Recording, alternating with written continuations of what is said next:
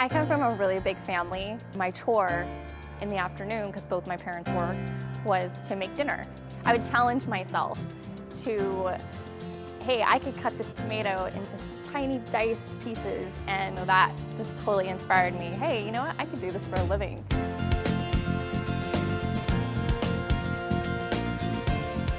I grew up on the farm with my grandmother and grandfather, where I used to watch them make everything from scratch. She used to make her own butter and grow her own vegetables. And she would always get me involved because she knew that was a good way to get me to eat my vegetables. So from there, it just kind of grew, and I just became more passionate with food.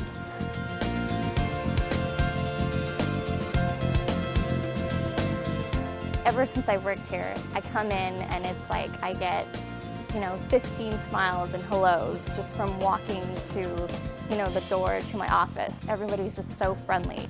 We're kind of a big family. We all get along and we help each other out, whether we have a banquet for 500 people or just 20 people. There's always somebody that comes and say, hey, do you need fruit cut, or do you need, chicken marinated? I worked at a lot of places.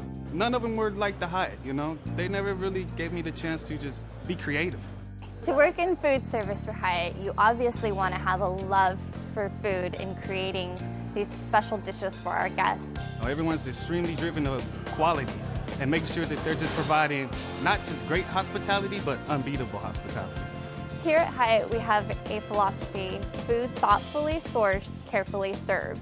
And it helps out not only our customers, getting the freshest ingredients from local businesses, but it helps our local businesses. We have a lot of great ingredients. You get to meet the farmers, they take you out, and actually you get to see how things are growing. And we went to the cheese factory the other day and had the experience to make our own cheese. From that, we grow. All that ties back to food, thoughtfully sourced and carefully served. I am the supervisor of Culinary, and I want to work my way up to a sous chef, or even being the executive chef of a Hyatt somewhere. We have to wow them with our plate, our presentation, and so when they see it, they're like, oh my gosh, yes, this looks delicious, I want to eat it.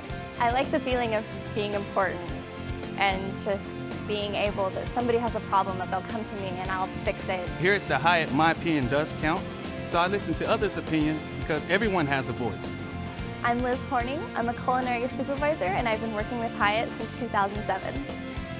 My name is Waylon. My grandfather named me after Waylon Jennings. That's one of his favorite singers. I'm in Culinary. I've been with the Hyatt since 2004.